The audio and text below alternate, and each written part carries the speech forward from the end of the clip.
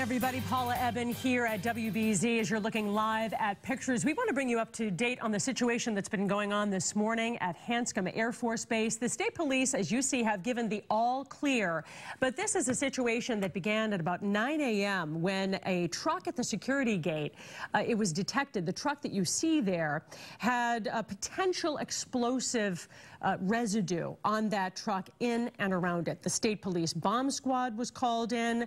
As a matter of protocol, this very extensive search has been going on for the last few hours. They set up a perimeter, evacuated buildings there at Hanscom, searched the truck thoroughly, and now the all clear has been sounded. So this is a truck that, for whatever reason, passed most of the tests to clear that security gate, but didn't pass one test, and then that was when they detected the potential for explosives material.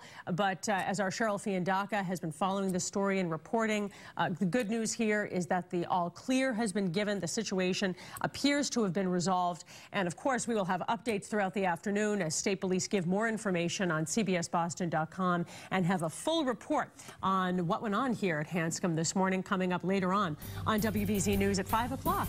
Have a good afternoon. We'll see you then.